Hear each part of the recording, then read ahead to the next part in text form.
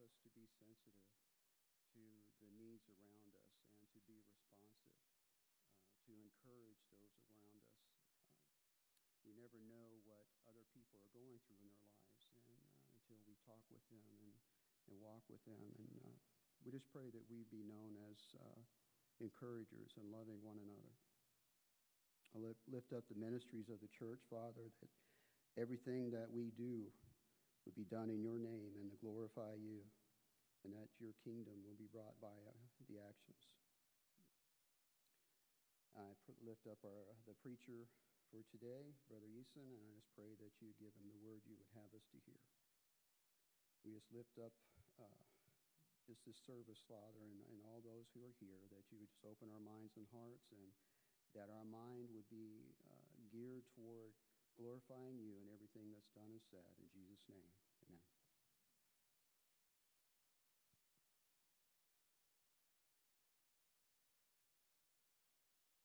Please stand up and join us as we head into worship this morning.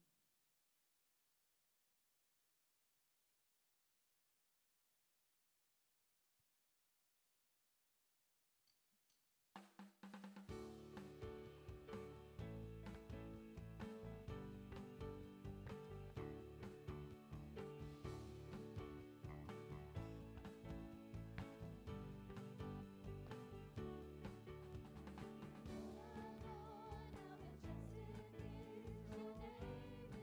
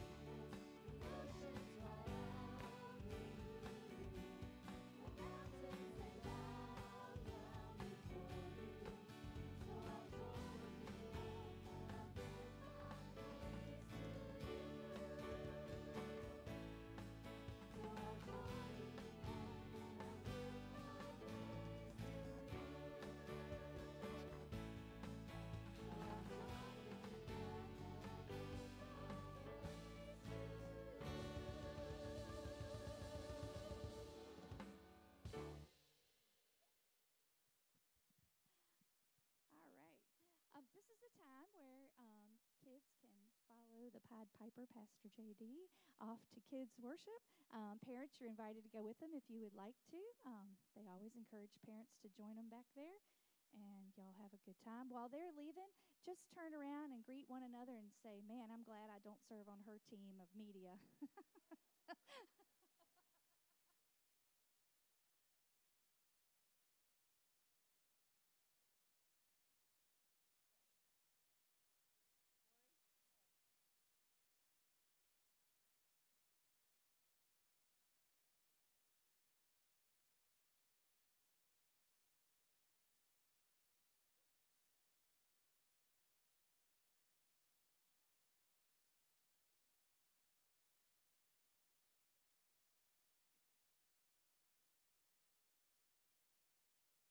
Okay.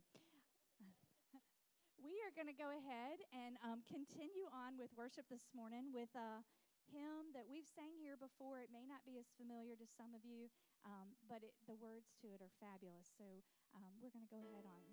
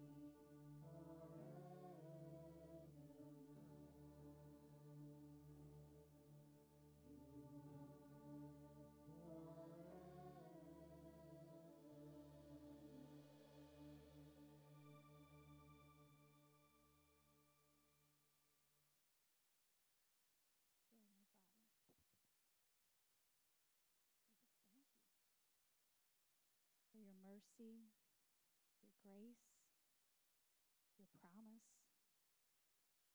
Lord, you have blessed us in so many ways that we can never sing your praises enough, Lord. Lord, I look forward to that day where we just get to sing endlessly your praises. That's all we do. Lord, we thank you for this day. We thank you for a gathering of believers. We thank you that we can come hear your word. Lord, help us now to settle our hearts and our minds on what you would have us hear today and how you would have us carry it out throughout this week. Begin planting that in us at this moment, Lord. Thank you for all you've given us, and in your holy name we pray. Amen.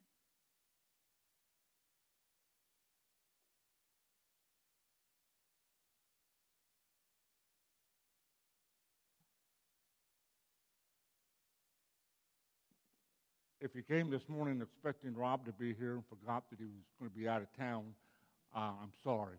But Rob will be back next week, and he'll be continuing our study of Titus as we look at the characteristics of a great church. You know, for several weeks now, he's been looking at that book of Titus and looking at the qualities of what makes a church great. One of the things that makes a church great is people like you and me being together, sharing under the leadership of God's servant that he's placed here in Rob, and to be as faithful and obedient as we possibly can to give our support, to uplift our pastor in prayer, and to always using our talents and our abilities to the very best of our abilities. For 48 years, I had the privilege of serving as pastor of a church. There wasn't a Sunday that I came and stood behind this sacred desk that I didn't come with a little bit of fear and shaking nervously of what God had placed upon my heart to share, that I might make a mistake, that I might say the wrong word, that I might stutter or something. And I knew that always there was someone else that could do a better job than I possibly could. But I wanted to do as very best that I possibly could. So in prayer, I asked God to place upon my heart the words that will be acceptable to Him and to His people. And with that in mind, I come that way today, praying that God will use these moments that we have together to allow something that will be said that will bring us just a little bit closer to Him, and to be able to give all the glory and all the praise to Him. Paul said, you know, when he was called to be a servant of the Lord, he was called not to be preaching what man had taught him or what he himself had placed upon his heart, but he came to preach and share the revelation that God had placed upon his heart, that he would be the servant that would present not himself, but Jesus Christ. And every one of us who stand here as a minister, as an ambassador of God, want to do just that. We don't want people to be looking at us. They want us to be able to see, hopefully through the words that we share, the glory of Christ that we serve and that we proclaim. And so, as I knelt in prayer before I came here, I just want to ask you to join with me in a moment of prayer right now and asking God to use these moments that we have together. Father, I thank you for the privilege that we have to be here this morning. I thank you that Rob entrusted me the opportunity to share the words that you've placed upon my heart. I thank you, Father, for the opportunity that I have to be one of your ambassadors, to be one of your servants, and to proclaim and share the story that would bring glory not to us, but to you. We pray, Father, that all that is done and said here this morning will be for you and for you alone. That we will present your message and that you will be glorified and lifted up. And in all things we would look to you, not to man, but look to you for direction and guidance in what you would have us to do. For we pray this in the glorious name of our risen Savior and the power of Christ our Lord. Amen. You would open your Bibles to the 25th chapter of Matthew, and there we'll be looking at the story that Jesus told, some of the parables that he shared as he was speaking to his disciples. A little bit thing before we get into the 25th chapter, we look back into the 23rd chapter of Matthew, and we see that Jesus had the opportunity of going to the temple And there the people had gathered that morning to hear the pastor or to hear the rabbi bring the message. And he brought a message that was challenging to the church that day. He said, "Church, there are 7 woes that I want you to be aware of. There will some that will come and stand in this place that will come like sheep and wolves in sheep's clothing. They come with a false message. They come with a message that will deceive you. Be aware of that," he said. Be aware of those who stand before you to present themselves, not present Christ, but that want to be seen, that want to be their words to be heard.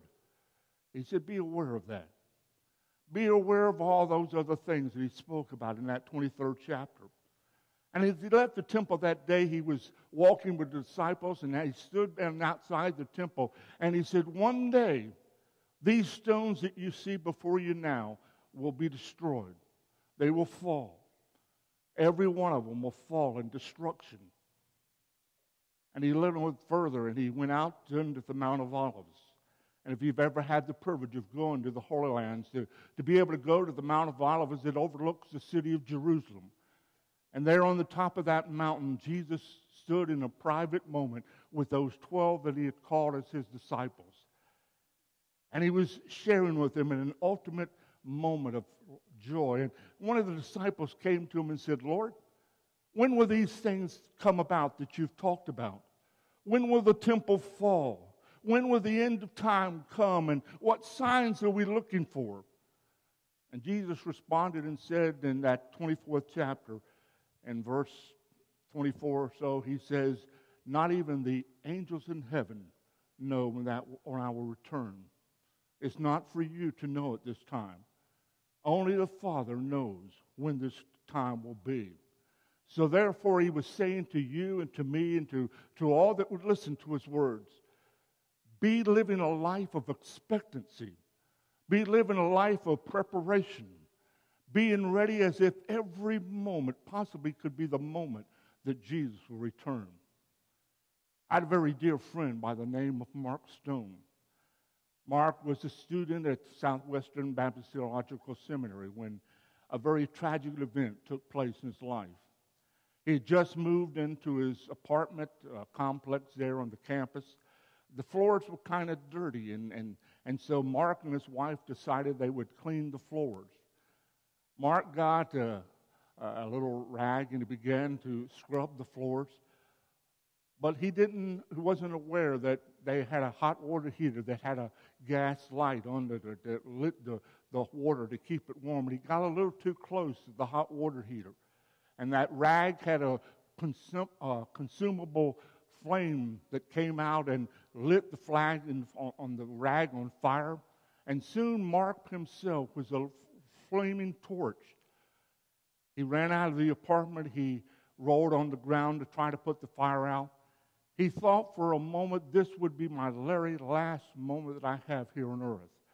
I soon will die. And he prayed this prayer. He said, "Dear Lord, send me at least one person that I can talk to about you. The very last thing that I say, let it be the words of me sharing with someone else the story of Jesus Christ."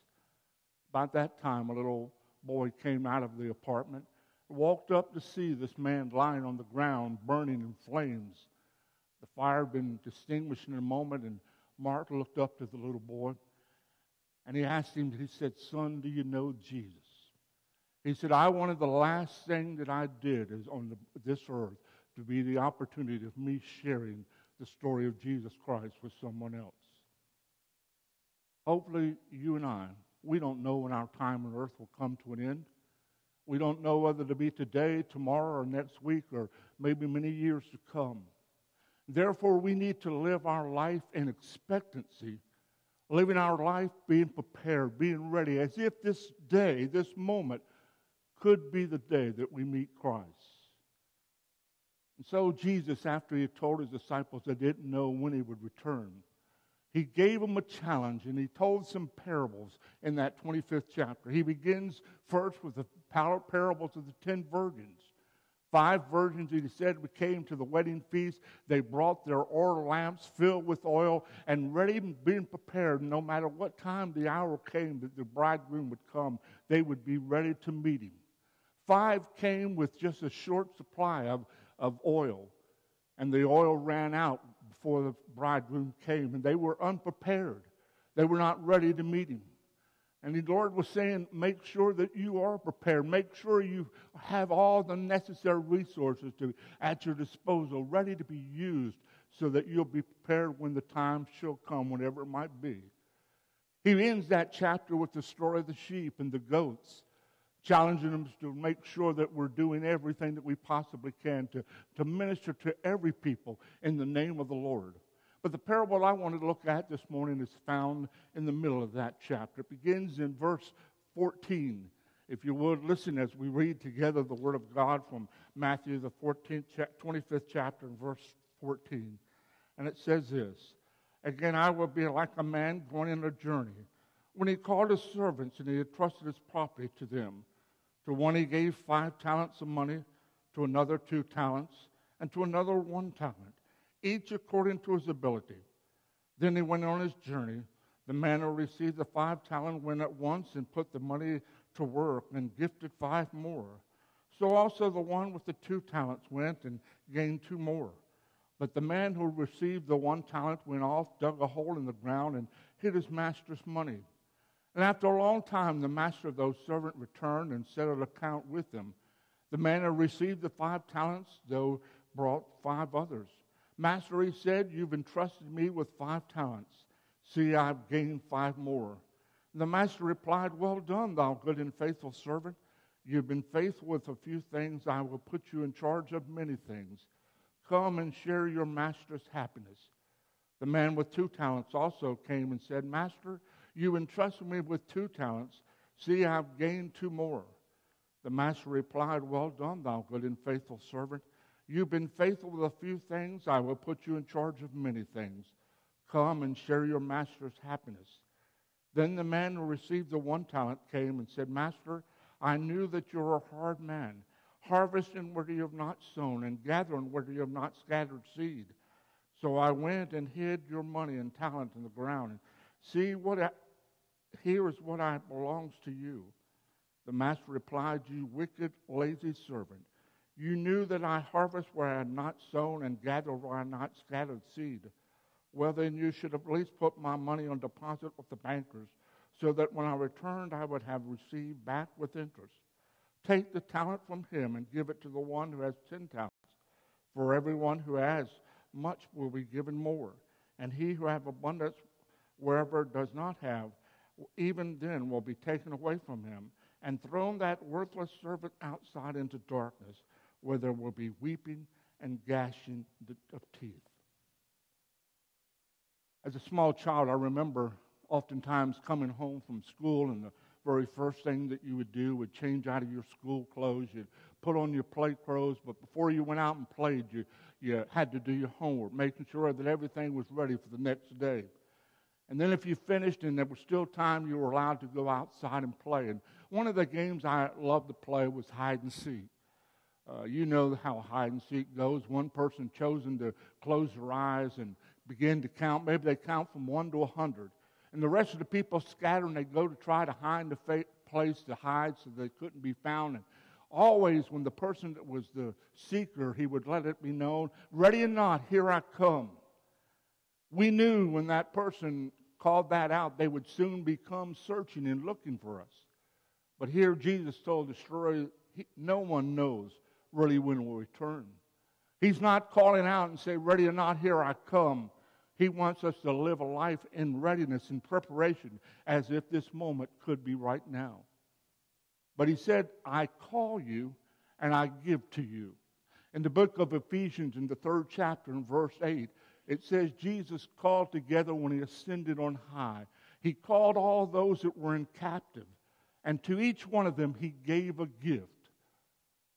You see, the story that Jesus was telling, the master represented him.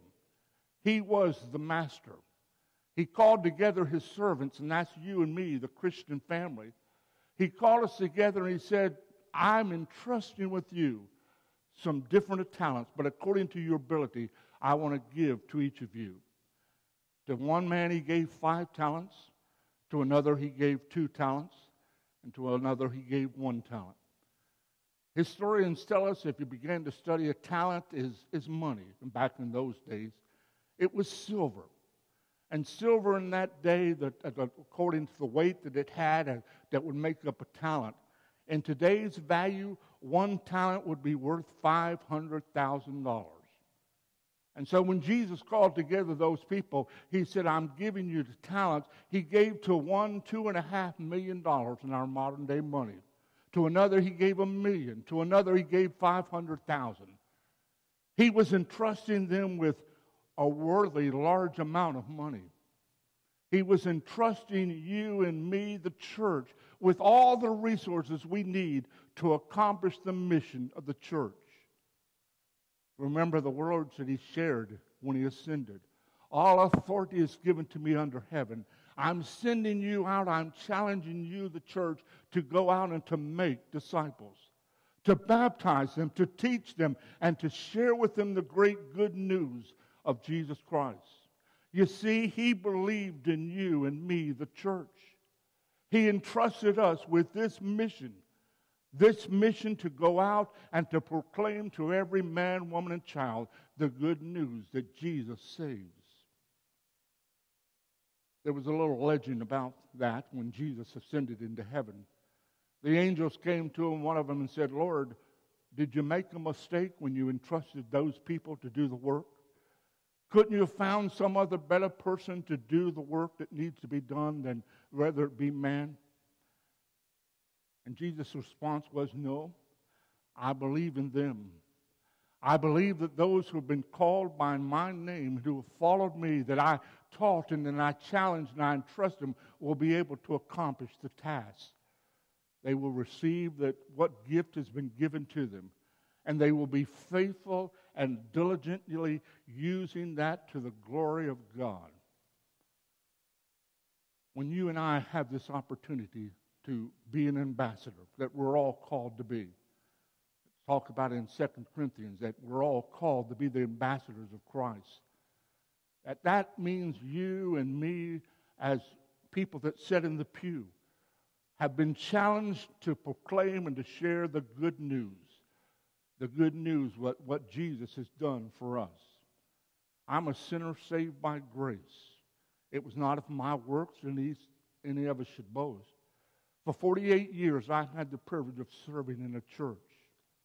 Every Sunday I stood, as I said, in a sense shaking in fear of maybe saying the wrong thing or doing the wrong thing that would maybe mislead a person. I prayed to God that that would never happen, that I would be faithful and diligently do the very best that I possibly could to not be presenting myself, but present Jesus Christ, to present what he had done for me. You see, I had failed him. I had let him down in times, like all of us have. All of us have sinned and fallen short of the glory of God. But he loved us enough that he was willing to die for us. And because he died and was buried, he arose and lives again. And he made the promise that one day he will come to take us home. When he ascended into heaven, the angel said, Ye men of Galilee, why do you stand gazing in this heaven? This same Jesus that leaves us this day will come again. And until that time, we're to work and do our very best for him. Now, Paul says it's not by our works that we're saved, lest any of us should boast. But he also says we're God's workmanship and that we're to do good works for him as best that we can to do for the glory of God. And so Jesus told this story to those that were living a life of expectancy, living a life of maybe not knowing when he will return, but with the challenge of living as if it could be today. He says to each of us, continue to be faithful and diligent. And that's what 2 of those people did. They took what had been given to them by God, and they went out immediately and multiplied that good work. The one who had received the 5 went out and quickly made 5 other talents. The one who received 2 went out quickly and made 2 others. They were faithful in what had been given to them. They thanked God for the privilege that they had of serving Him and using that talent wisely. Not that they would be praised by man, but they would be able to bring back and give glory to God. But one man took what had been given to them, and in fear he took, and the Bible said he went out and dug a hole in the ground. And he put that talent, that $500,000, in the ground, and he covered it up. He didn't want to misuse it, but he didn't do what he was expected of him. You see, God had entrusted him with his possession, his very best. He said, I believe in you.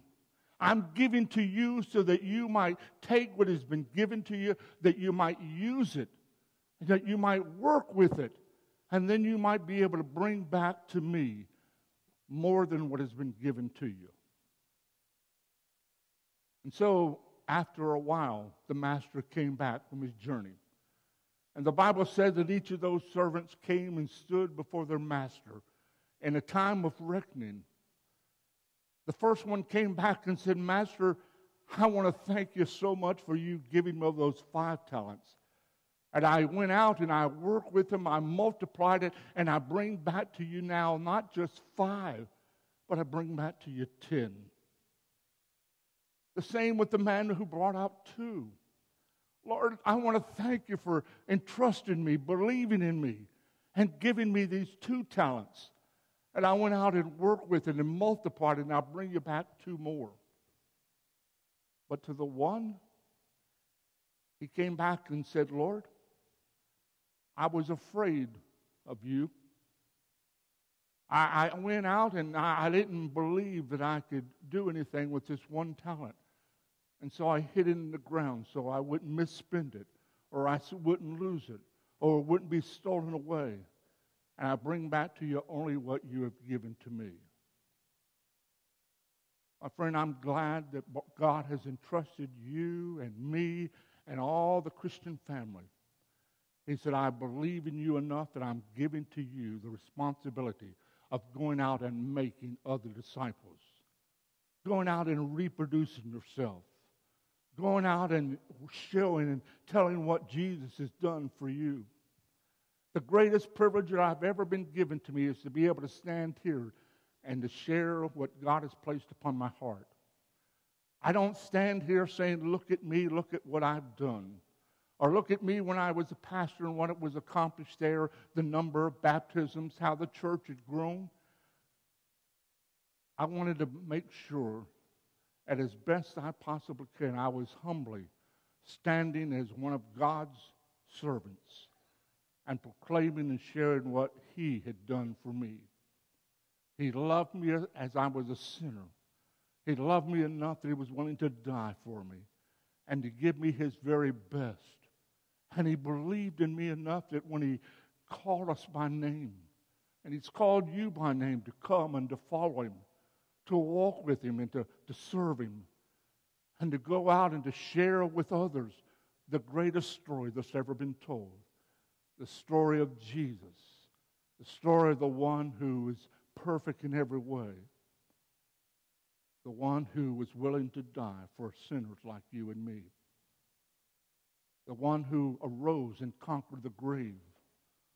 The one who ascended and made that journey, but He's not yet come back, but one day will come back by His own promise He has made, that He will return and the trumpet will sound, and we who have followed Him faithful and obedient will come to meet Him in the clouds.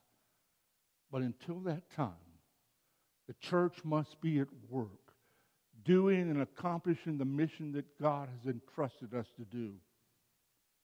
To those that came back with the 5 talents and the 2 talents, listen to what Jesus said.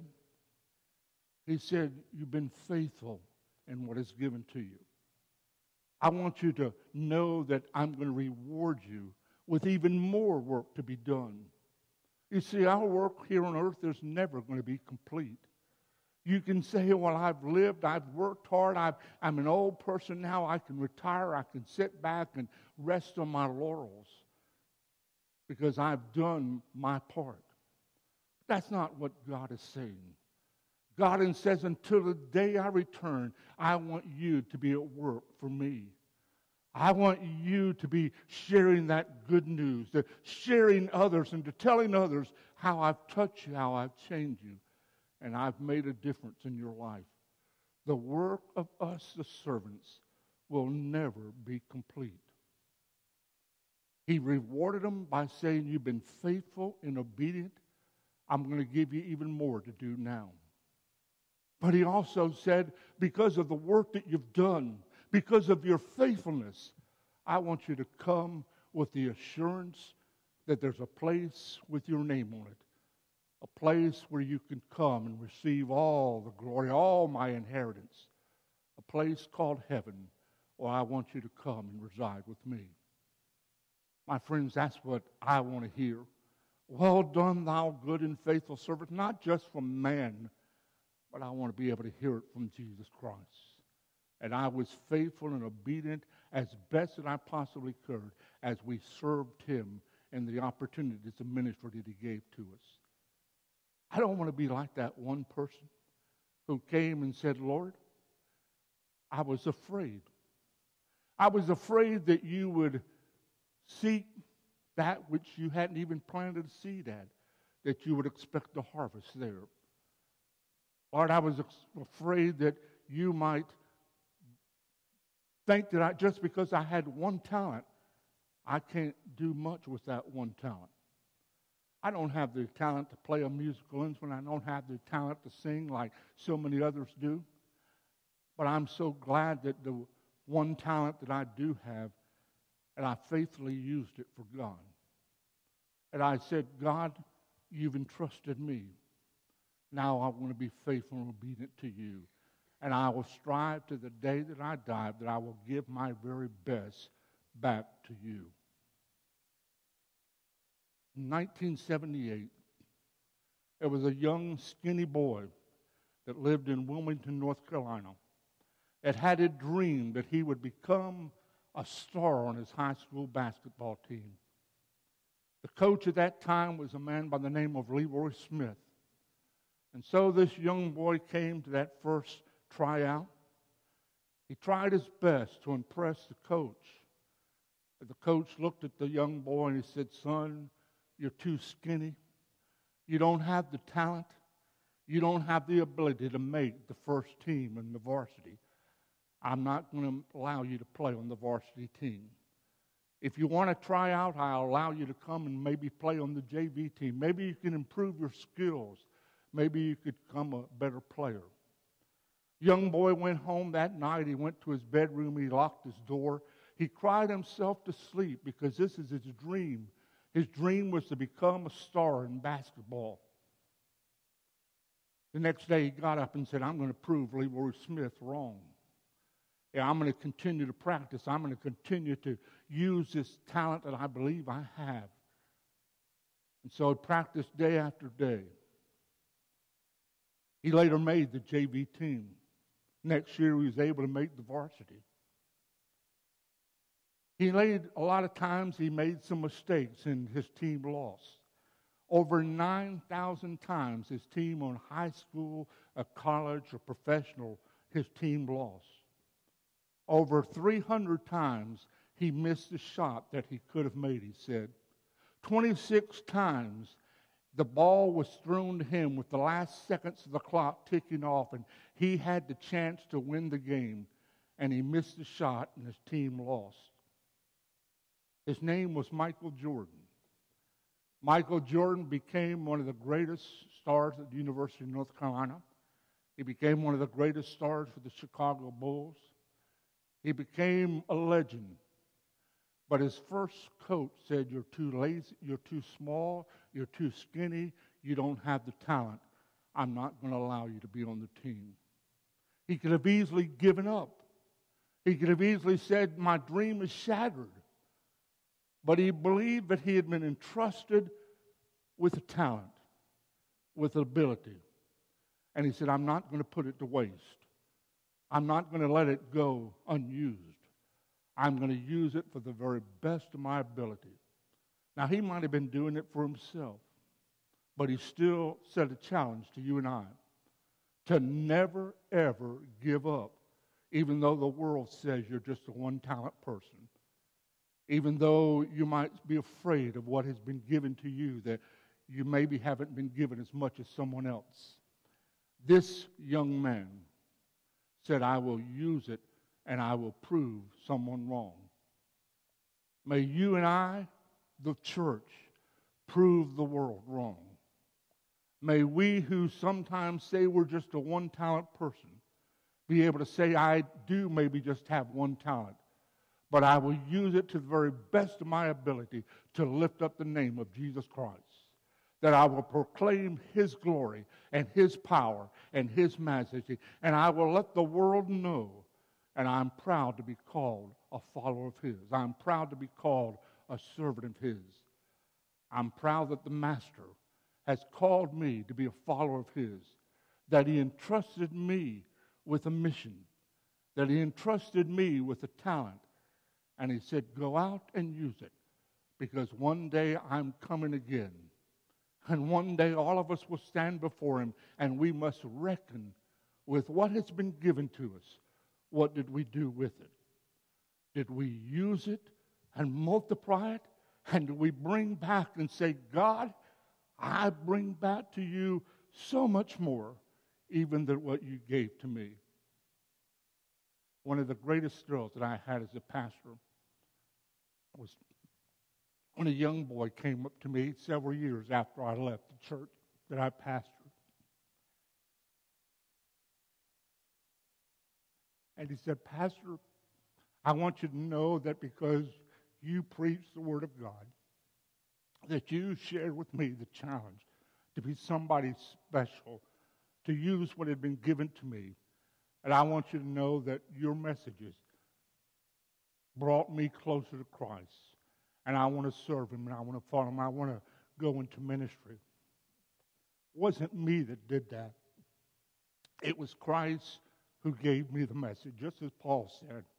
I preach not myself, not what I've learned, not what man has taught me, but I preach what has been revealed to me by the power of God. You and I stand here today on the threshold of knowing that we, the church, can be a great church, because we're believers and followers of Jesus Christ. That He's called us by name to come and to follow Him, to walk with Him, to serve Him. And He's given to some of you 5 talents. He's given to others 2 talents. To others He's given 1 talent. But listen, He gave to everyone that He called a gift. Paul reminds us, and as we said in the book of Ephesians, when He ascended into heaven, He called us to come, and to each one He gave a gift. To each of us who call ourselves a Christian, a follower of Christ, He's giving us a gift. How will we use it? How will we use it and stand with Him? Ellen Steiner Rice wrote a little poem that I keep with my Bible. It's called The Bend of the Road. Sometimes we come to life's crossroads and we view what we think is the end. But God has such a larger vision, and He knows it's only a bend. The road will go on and get smoother, and often we stop for a rest. The path that leads hidden beyond us is often the path that is best. So rest and relax and grow stronger. Let go and let God share your load, and have faith in your brighter tomorrow, for you just come to a bend in the road. My friends, we stand on the road of life right now. Many of us look down that road of life and we say, where will it lead us? Where will it take us? There's 2 roads that verge in the forest. And I took the one less traveled by, and it made all the difference in the world. God is putting us at the crossroads right now. He said, I've called you. I've entrusted you. Now what will you do, what I've left with you, the church? Will you use it wisely? Will you use it not for your glory, but for the glory of the Father. Will you walk down the road of life that leads us to that road that where we hear the words, well done, thou good and faithful servant. You were faithful here on earth with what I was given to you. I invite you now to come and to share all the glories and all the rewards of what has been prepared for you. Well done, thou good and faithful servant.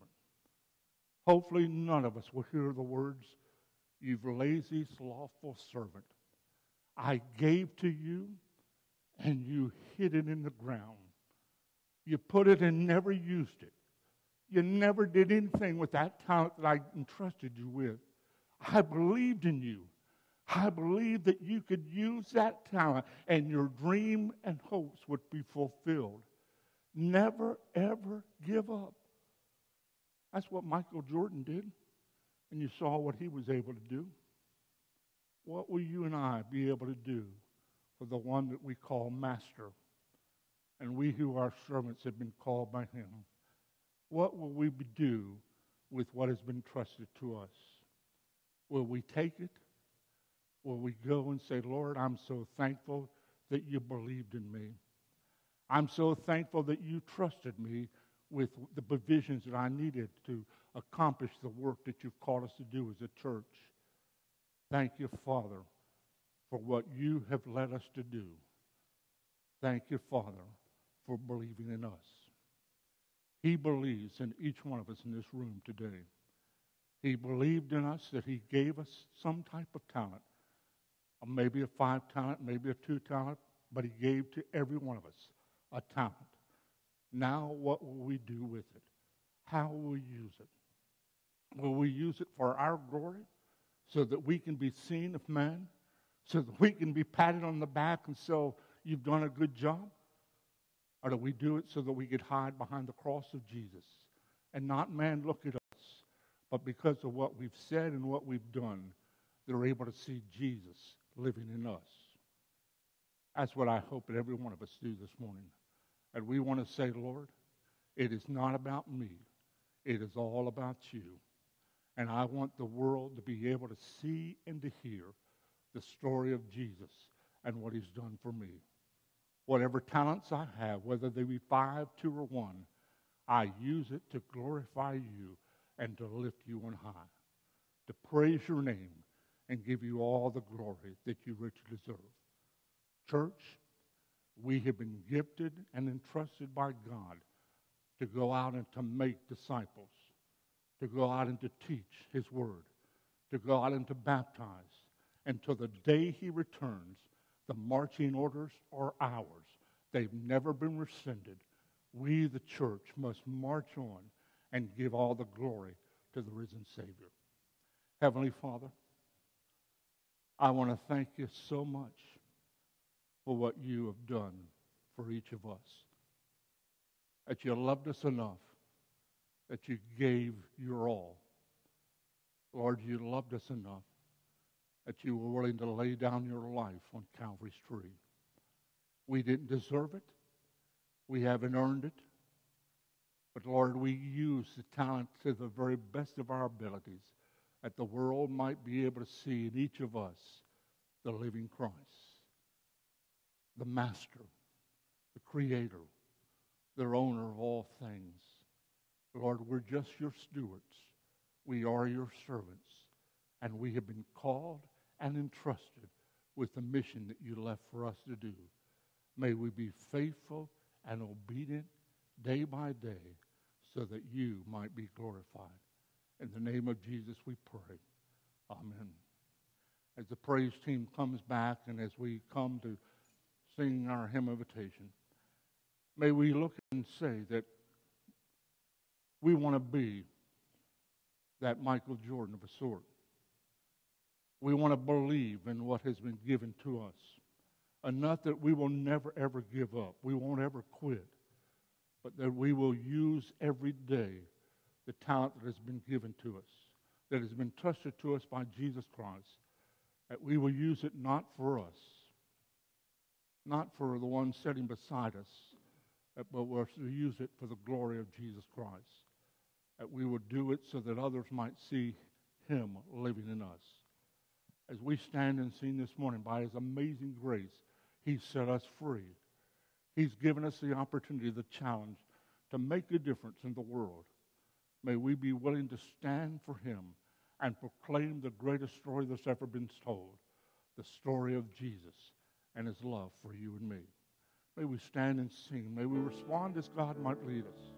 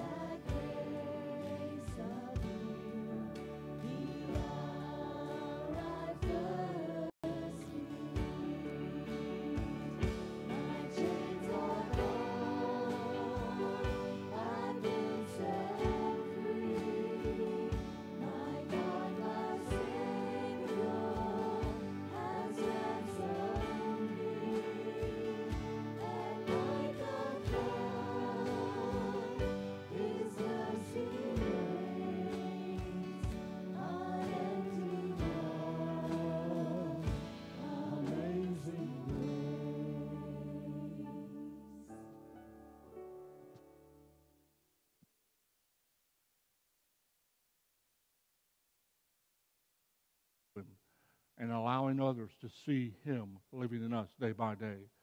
May we go in His grace, may we go in His strength, and may we share His love day by day with all that we meet. Father, as we leave this place